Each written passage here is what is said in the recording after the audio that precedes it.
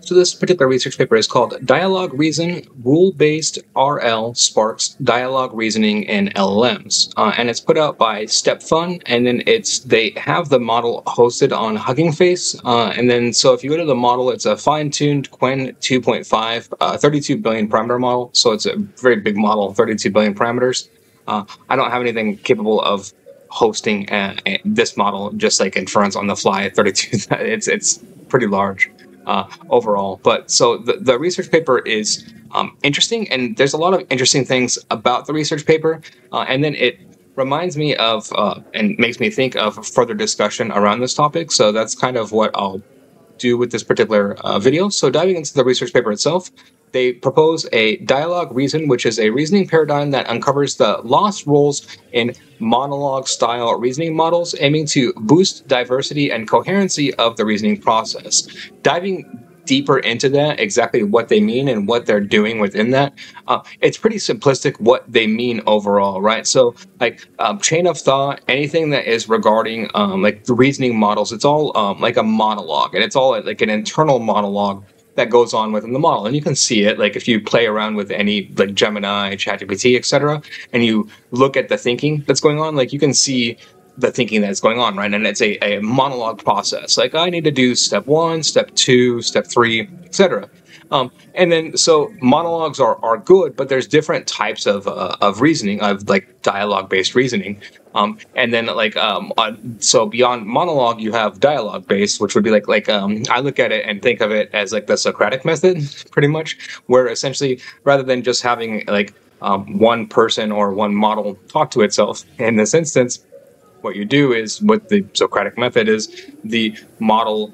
And it's the interesting thing within this, and we'll dive deeper into this, is you're utilizing the same model, but you split the model into, we'll call it different personalities, different model types. Like think of it like if it's the Socratic method, then you split one into Socrates and one into Plato, and then you have discussions back and forth, or one into Socrates and one into Aristotle, and then it's here's the discussions that you have, and then so interesting dynamics overall as to how this particular framework works, right? And that's where I want to spend some time within that, because it's interesting to me, because essentially at the end of the day, you're making up a lot of this, right? Like the difference between a monologue and a dialogue and a Socratic method in this instance is, like, to me, there's a layer of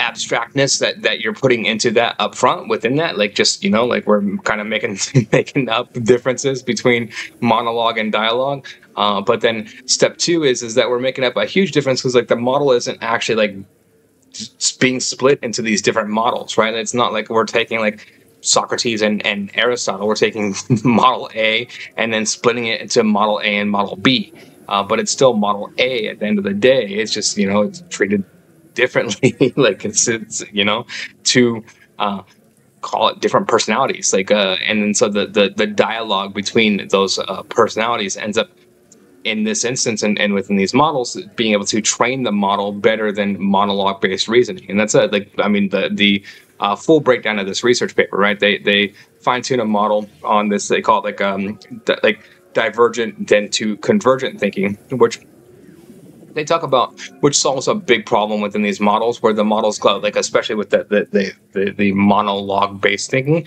where they go like off track, right? And then so within this, they say it improves reasoning diversity as well as reasoning coherency. And then if you've ever taken a logic course at all, there's a lot of mathematics associated with this, because they break it down into pure logic, right? And then so pure logic is pure math. And then so they have their compound QA task definition, where they define exactly how the framework works, and then they break down their results of it. And then it's just kind of a breakdown of the math, right? And then like what exactly is going on here. So you ask a question, and then you have a reasoning model that thinks for an answer, and then it's kind of going and trying to search for the ground truth, and then it can do this via either a singular task or multiple different tasks and compound tasks. And then so they provide the mathematical mathematical framework for both, as well as the results here. And then the results show that essentially the model performs like better and better the more that they tune it on this particular method. And then so they solve essentially via their analysis the inability to deepen reasoning or attention deficit within like this monologue models. They pay a lot of attention to that like what they call the attention deficit, where the model doesn't very like doesn't like dive deep into a problem. Like the model will dive deeper into a problem that it's thinking about with this particular method. Second is like only answering the first question, which is big within models. And then hard to balance coherency and diversity, and then like the model's just going off track and then just going like completely kind of like more randomized. And then so this method shows that they solve for like a multiplicity of those problems that come up via kind of like this model-based reasoning approach, right? And then they have different, they break it down into different dimensions. So they have an agent dimension, an environment dimension, and an interaction dimension. Agent dimension defines the number of reasoning agents, their designated characters, objectives, and the interests that they represent. The environment dimension specifies environmental functionalities such as recording and adjusting task progression, introducing emergent events, and maintaining overall task control. And an interaction dimension, which is agent-to-agent interactions, includes conflict resolution, negotiation, supplementation, and prompting among agents represented via linguistic dialogues, and agent-to-agent interactions, which involves agents expressing requirements to the environment and the environment providing feedback to agents, thereby dynamically adjusting task goals and agent characters. I really like the way that they frame this out with these concepts being broken out into different dimensional concepts, right? So agent dimension, environment dimension, and interaction dimension. As I've kind of discussed on my channel before, there's a schism within AI overall when it comes to this very specifically, like environmental interaction. You have people on one side of the schism, like Jan LeCun, for example, that say that we will never reach AGI with current architectures because of the fact that models never explicitly interact with their environment. Whereas to me, and like especially with breakdowns like this, what it shows is that models 100% do interact with a environment. They don't interact with our environment necessarily, but that doesn't mean that they're not interacting with a environment, period. An environment. There is an environmental interaction that occurs here, and that environmental interaction is based off of dimensionality, just like it would off of any other physical concept. In this instance, the dimensionality is agents, environments, and the interaction itself, which again is modeled, some could say, off of the physics of the actual, of physical interactions and environments. Like this would be common that I would see in a lot of like postmodern philosophy, which is why this doesn't, like shock me overall, this seeing this type of framing.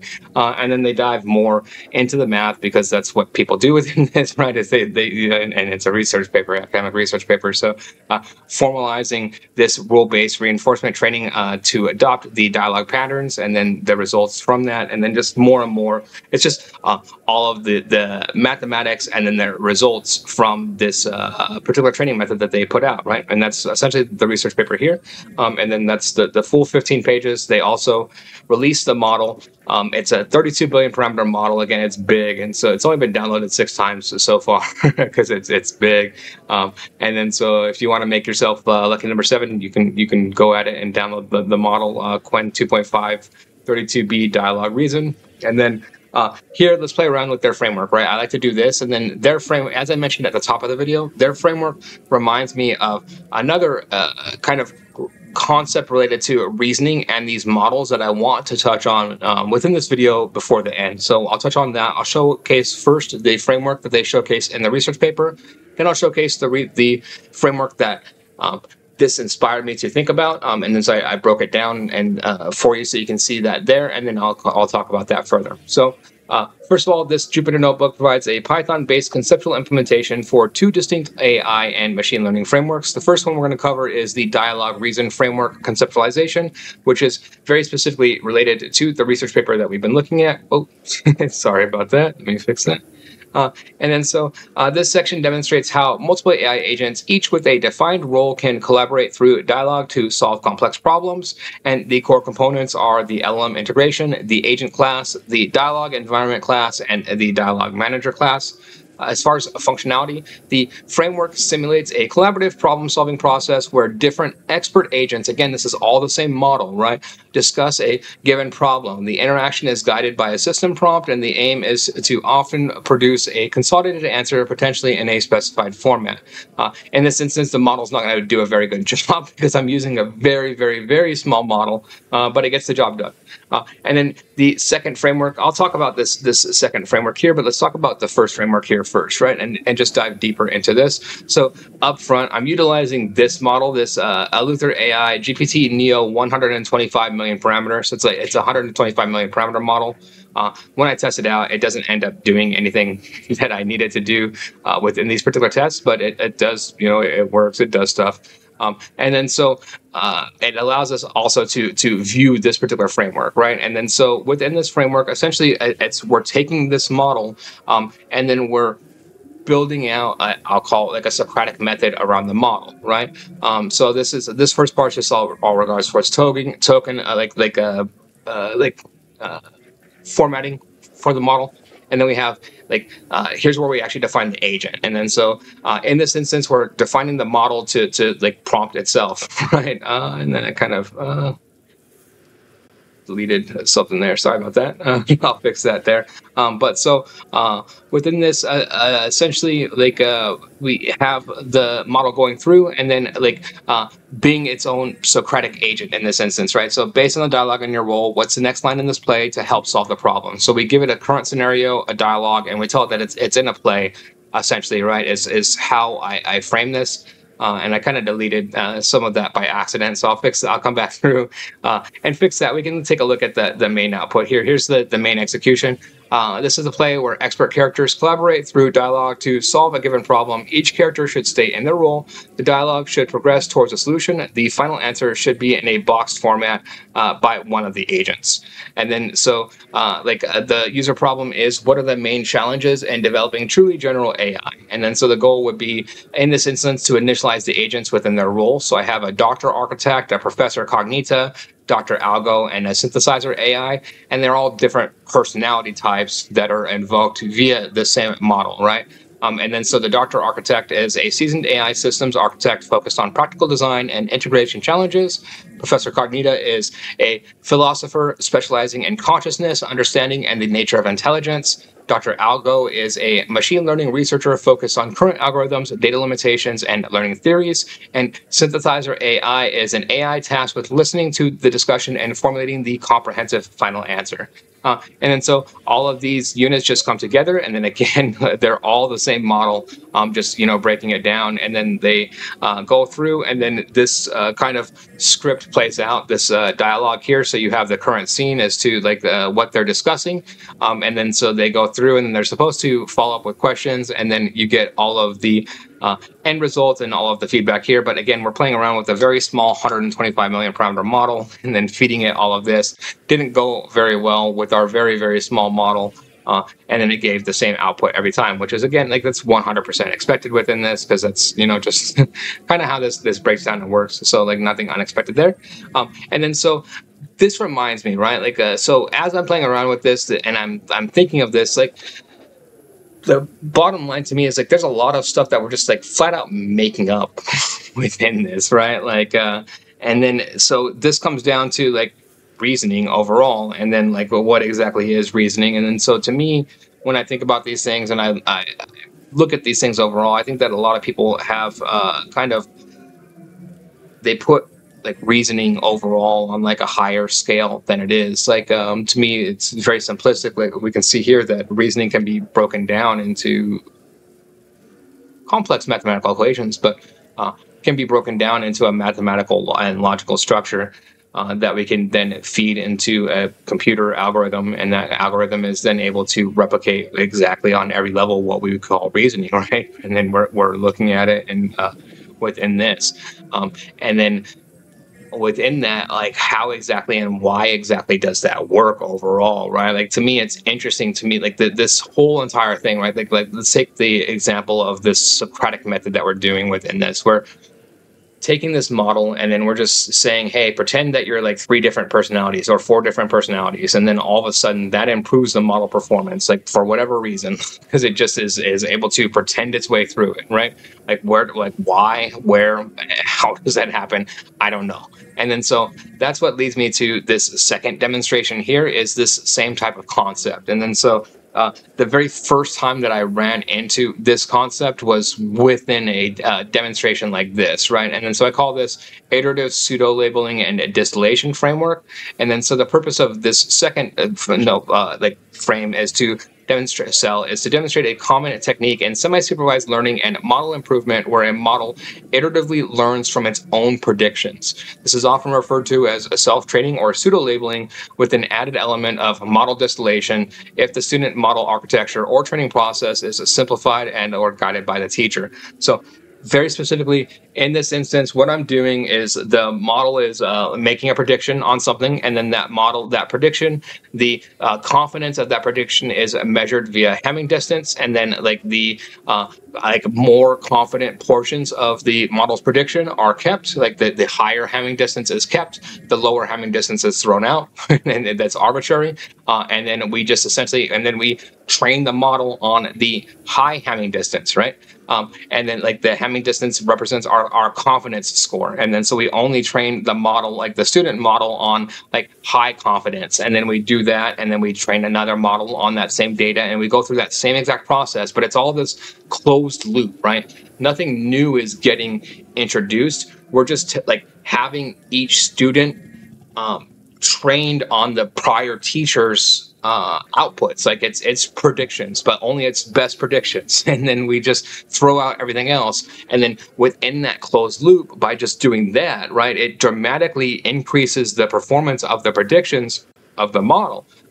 And that's what we get here as the end result, right? And then so a lot of this is simulated, but I mean, all of this is simulated overall, right? But then so what we can see here is that the model starts off with a proficiency of, we call it 0.6, according to our Hamming distance here. And then it jumps up after the second student iteration to a proficiency of 0.98, like almost 100% proficient, right? And then just like after just a few, like essentially 2 generations is when that occurs, and where we're able to jump the actual predictions and functionality of this model, of this closed system, just based off of training it off of its own predictions. Is like it's to me, it's overall interesting, right? Because again, like it's the same type of concept where it's a lot of it is just largely imaginary. Like in the first concept, we're just taking that model and we're saying, hey, you're now like multiple agents, right? You're a doctor of this, you're a doctor of that, you're an AI of this, a doctor of that, etc., right? And then you just go through and play out those roles like a play. In this instance, we're just saying, hey, like we're taking the imaginary distance that exists between each of your predictions, and then we're going to just fine tune, we're going to distill that, and then we're just going to throw that in a student model, and we're just going to train and train and train models on that until it gets really good. And however that works, it breaks down, and like, I mean, here it is working, right? And then so to me, it's kind of all of this overall begs a lot of questions, and it also answers a lot of questions to me. But I'll leave that up to you as to like how exactly you want to reason through these things. I'll leave a link to the research paper here of DialogueReason, rule-based RL Sparks dialogue reasoning in LLMs, and then I'll also leave a link to this collab notebook. And if you like this type of content, please like and subscribe. Thank you very much.